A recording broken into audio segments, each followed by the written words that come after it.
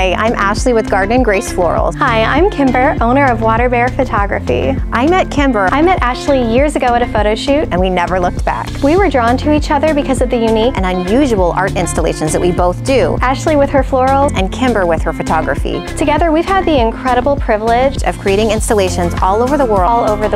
As moms and close friends, we both care deeply about each other, but also the small women-owned businesses and the communities that we work and live in. So come along with us as we navigate the challenges and rewards of creating extreme art for those who are brave enough to join us on the ride.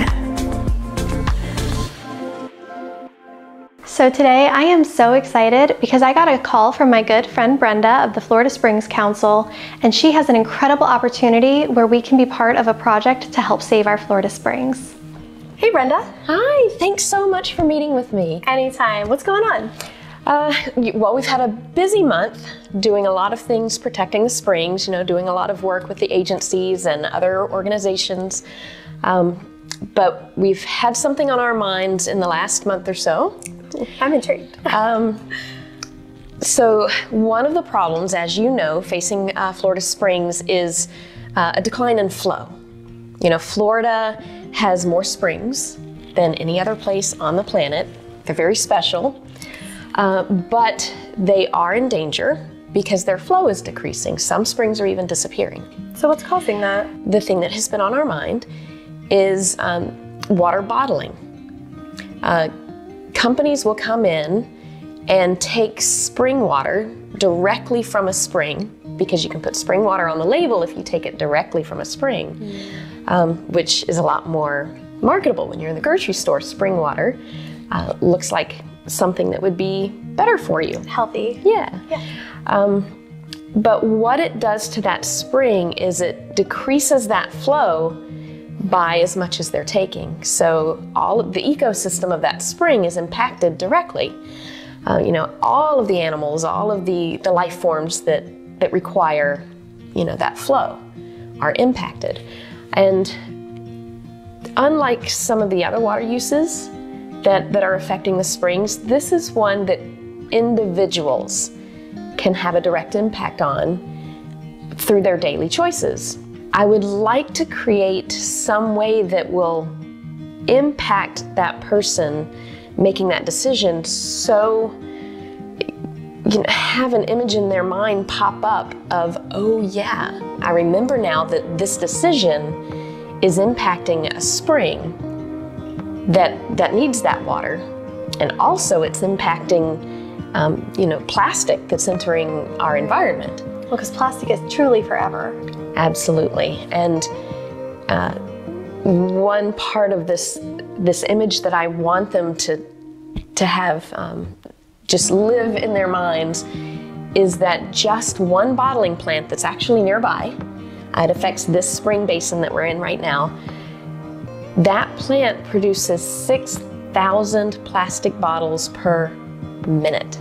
Per minute? Per minute, 6,000 bottles, which is a very difficult number to sort of wrap your head around. It is. But if you could visualize it, the fact that there's all of this plastic entering the system that quickly, and that it's affecting the spring, so that's very difficult to communicate with just words. Absolutely. But a really impactful image, I think, could make a big difference. Awesome. I mean, my team and I would love to be part of this. I think that we can really come up with something for this project that's going to be unique. I want it to be beautiful, but also haunting. Yes, exactly. Something that will be memorable, but not too disturbing or graphic. I'm thinking maybe something that's going to be more of an art piece that can really kind of serve as a reminder that here is the impact that humans are having on our water daily, and that when we are at the store, we can make better choices to keep that plastic out.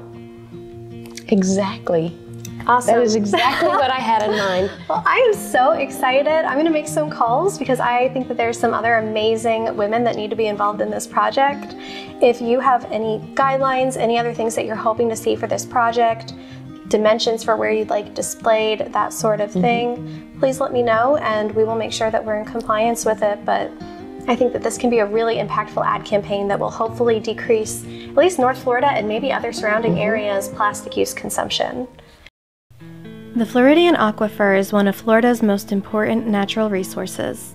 It is a vital component, not only to the journey of water through our beautiful state, but also key to the livelihood of the diverse flora and fauna that lives in and around the aquifer spring basins and rivers. The Floridian Aquifer extends approximately 100,000 square miles underneath Florida's landscape, as well as beneath portions of the states around us.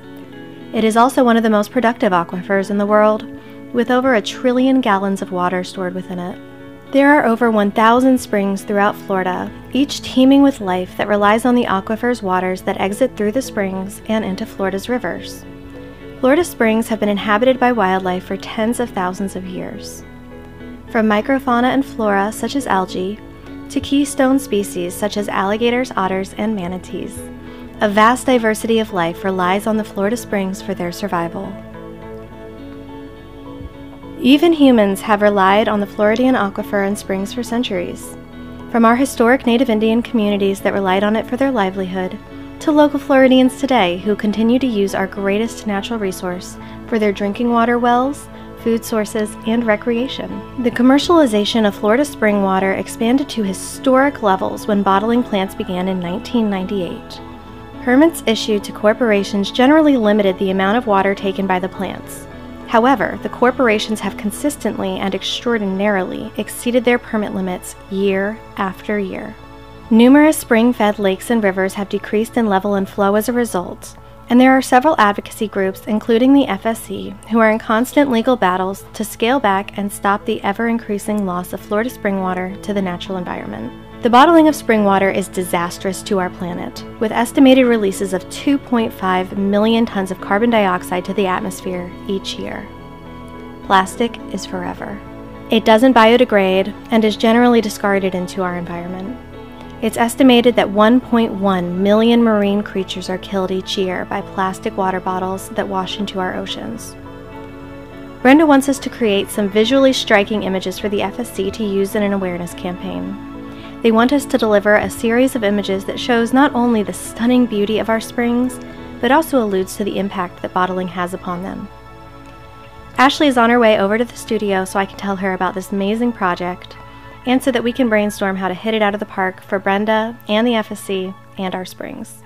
Hey Ashley. Hey. Thanks for stopping by. My pleasure, as always. So I got a really interesting visitor last week. It was Brenda from the Florida Springs Council. Okay. I don't know if you remember her. We've worked with her on some things in the past. Yes. But Brenda came in and she asked if we would help with a new ad campaign for the Springs. Oh, that's awesome. So amazing. I thought this would be really exciting, and you were the first person I thought of for this.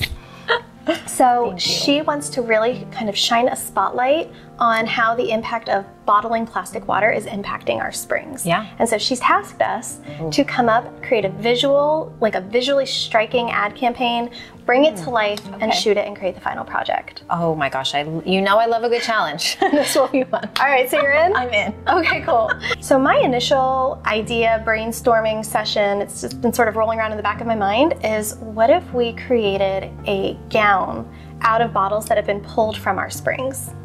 I love that. I mean, it has to be, right? We have to do something else. It's going to be a challenge for sure, but I just think that would be a really interesting visual to have a gown made of the trash that's actually damaging our springs. I mean, what a story within that art. Right. I love that. So it'll be like a very striking visual, and I think we'll have this beautiful model, this, you know, ethereal images, but then clearly have this sort of discordant image where the trash clearly does not belong in this environment. Right. Okay. I love that. I mean, I think any way we can also incorporate, maybe we can make the bottles into flowers or floral art somehow. I love that. I mean, that's awesome. So that's going to be a challenge. It is. So I think our first big hurdle is we need to find bottles. Okay. Yes. That's a lot of bottles that we're going to need to make a dress. Right. I don't even know how many, but we're going to need a bunch. Yeah. Okay. So I think that is going to be our first challenge, and then next we're going to have to try to construct a gown. Right. Right. We could potentially use fishing line and wire to wire things through, like a bodice, a fuller bodice, or skirt to flow down. Right. I was kind of imagining almost the shape of like the bell of a jellyfish. That's so cool. Give it really like almost an organic sort of feel with it. Yes. My fear with the translucent bottles is initially I was thinking we would leave them clear so that it's almost like a jellyfish, but then I worry about them not showing up. Yeah, okay, in the water, good point. So what colors, to that point, what colors should we use, I guess, for this? Underwater, knowing, you know, we're in the springs, I feel like that's a whole challenge. It really is, and I think that our springs have these really, really, really beautiful azul blues, these emerald greens, these sand white. I think maybe what we should do is stick with a very natural color scheme, and I think that that might even help highlight how much this dress, this trash, does not belong in our springs. I love that. So we'll do a very, very simple color scheme, blending in with the environment around us, almost like a monochromatic kind of image. I love that. But I think it will still be very visually striking. That's awesome. Okay. Sounds good. All right, and then I think the next big challenge is going to be once we get the bottles, we figure out how to color them appropriately, we figure out how to attach them to the gown.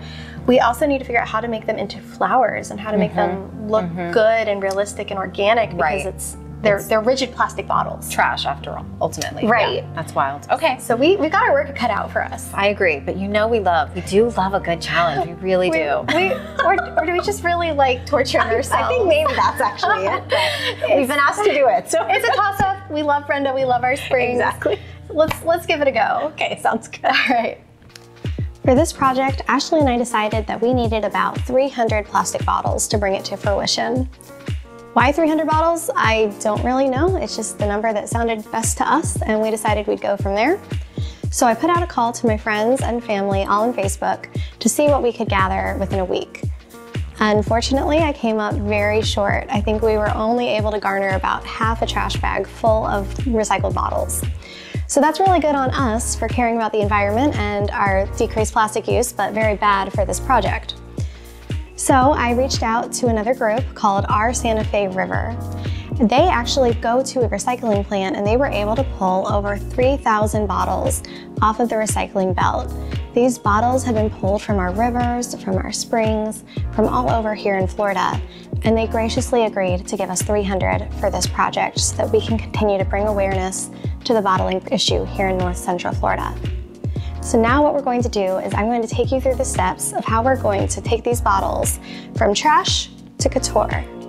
We're going to start by cleaning the bottles out. As you can imagine, some of them are pretty grody. They've been some very questionable places. So we're going to start with sanitation, and then we're going to cut them in half, but typically about only the bottom 2 inches is really what we need. From there, we're going to attempt to make flowers out of each bottle.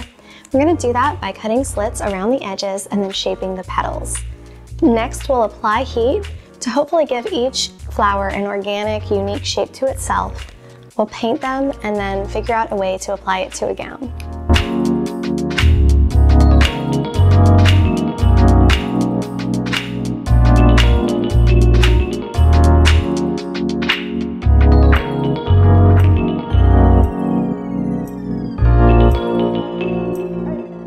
I love how you guys incorporated this. Like, this is beautiful. Yeah, so the design here was definitely modeled after the waves of the sea. So I think being in the springs, this will be a really nice homage to that. So the idea is to have the darker blues centered, but then also kind of coming out almost to mimic the bell shape, but in a wave-like pattern, with the whites though on the sides to make sure we kind of give a visual effect of almost an ombre, but a little bit more organic, which I like. And then even in the way that we cut and did the mechanics of each of the flowers when we burned them into these shapes, each one truly is so unique. You can see some look like sunflowers, others like peonies or roses. So I like that there's that dimension in it too.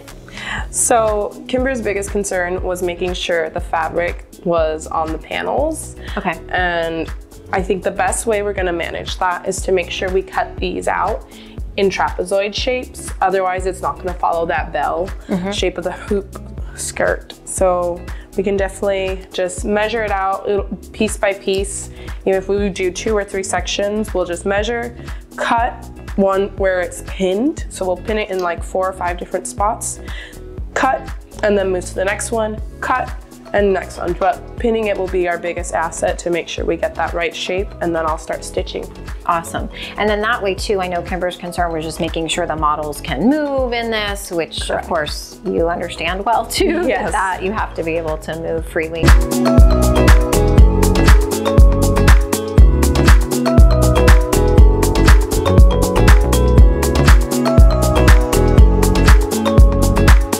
Okay, so it's looking pretty good, but before we get too much farther, I think we should probably hop in the water, test it out. Otherwise it would be very devastating if all of our hard work just goes down the drain. I would cry and move to another country. Into the skimmer, I guess would be the more appropriate I know. thing. But so, all right, let's give it a go and see how it works.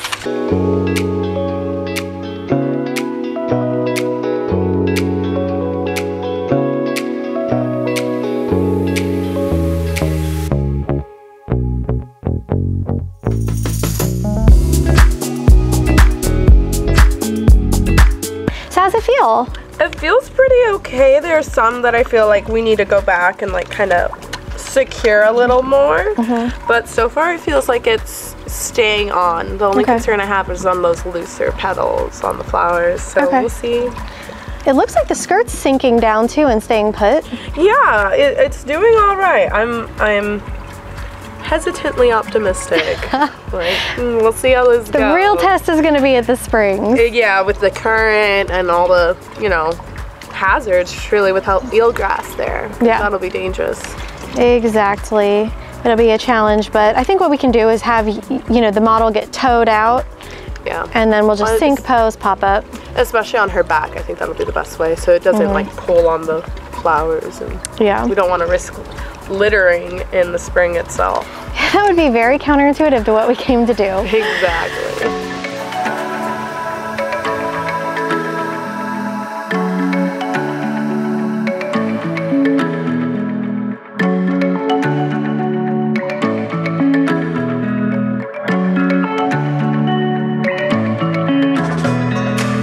Uh-oh. What happened? Some of the flowers came off. Oh man. Yeah, it looks like you lost at least 3 or 4. No, there's more down at the bottom.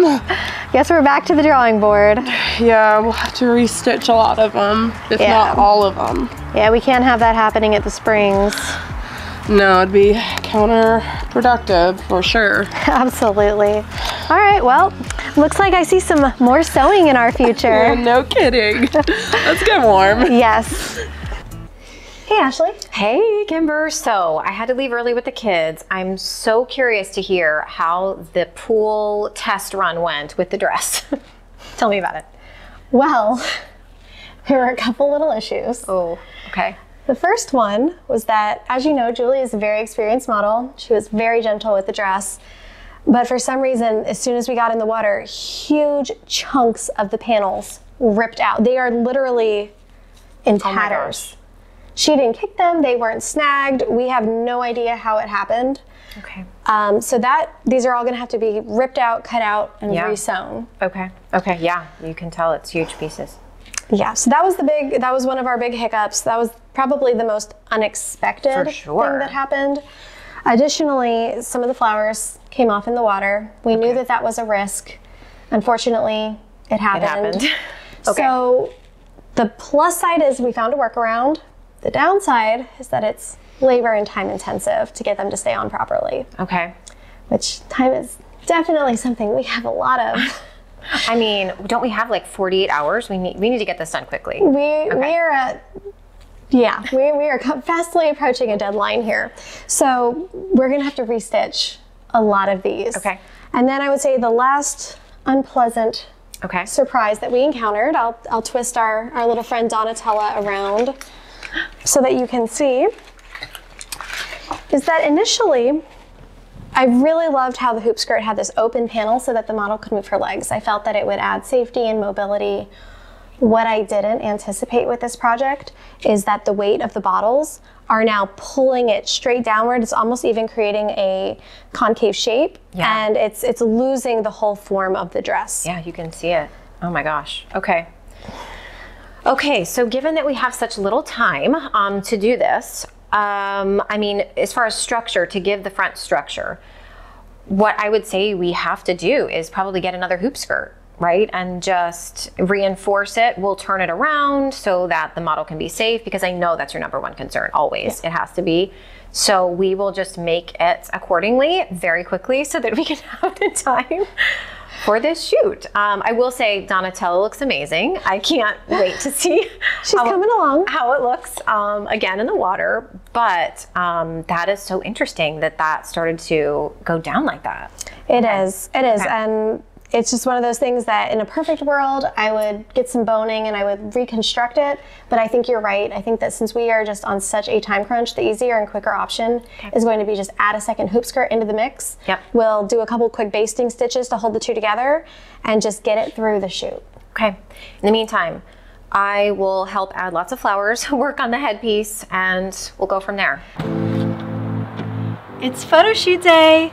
It's also 4 a.m. and 40 degrees out, so not a time where I'm usually thrilled to be conscious, but I am incredibly excited to shoot today. I just hope that my team and I are able to accomplish everything that we've set out to do.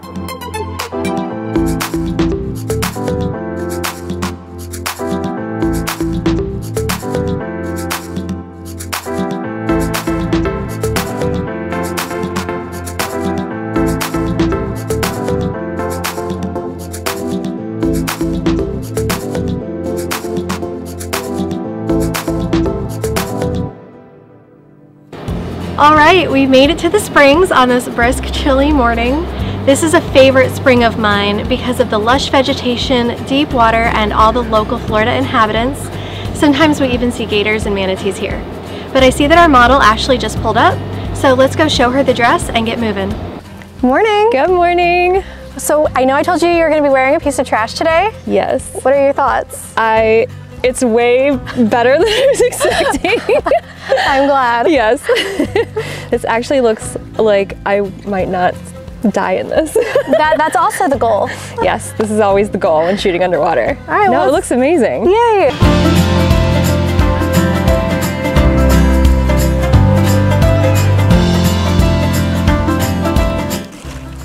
Oh my gosh. Hey, Ashley. Hey, this is the first time I'm seeing it like all together on the model. You look amazing. Thank you. I am so excited about this. This is coming together. I can't wait to see it in the water. Can I put the hairpiece on you? Of course. Okay.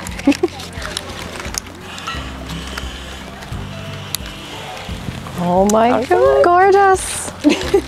Let's try it out. Yeah. Hope it holds together. Yeah, let's see how this goes.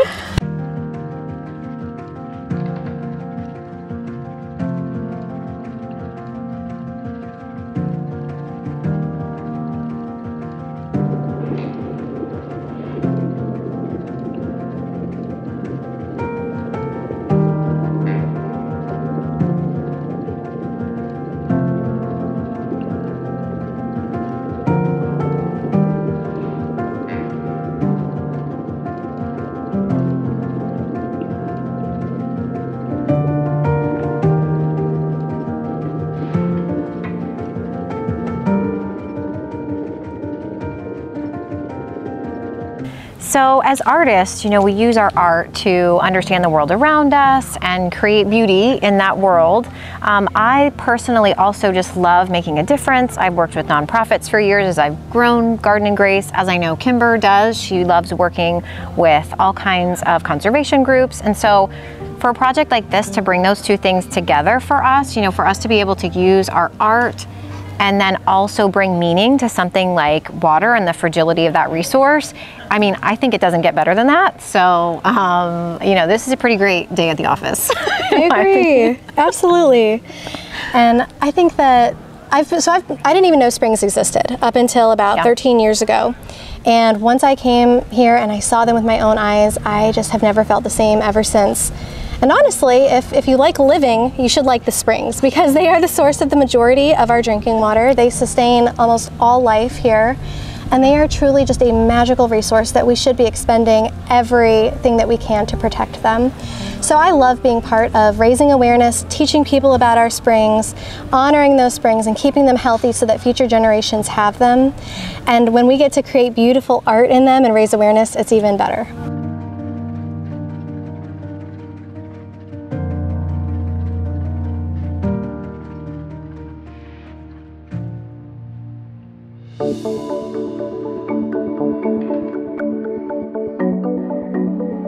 we are here at a local microbrewery. This is one of our favorite FSC hangouts and a great local hotspot. And we are going to reveal the images tonight to everybody who's part of the FSC and then some friends as well.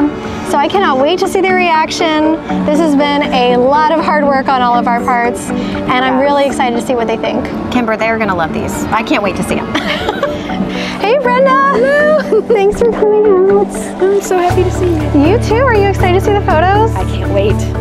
Let's do it. All right, are you guys ready? Yes! All right, 3, 2, 1.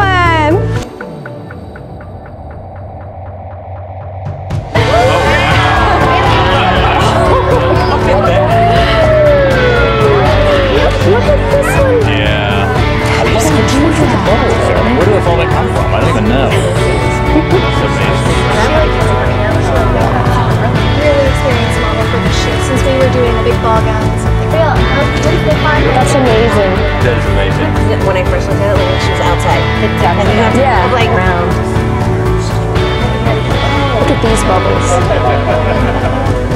What we wanted was some images that would make people stop and think, really catch their attention, and this just blows that out of the water. It's just amazing.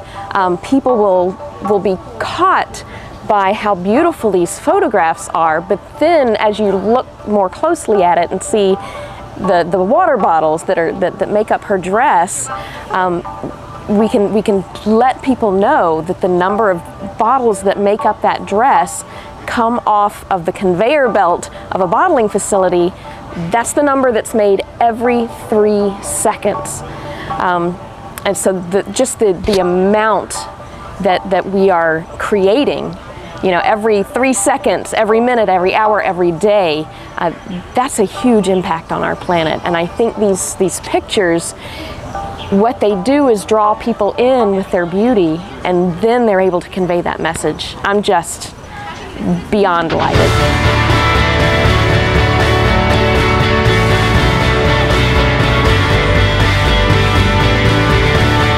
Well, I'm thrilled that Brenda loved these images. They're gorgeous, and it means so much to me that she loves them.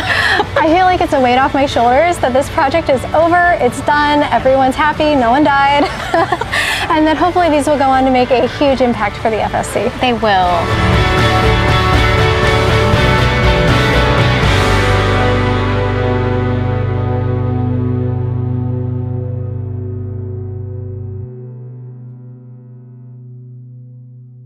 It's been a few days since we've showed the images to the FSC, and they've already shared them at 2 other events.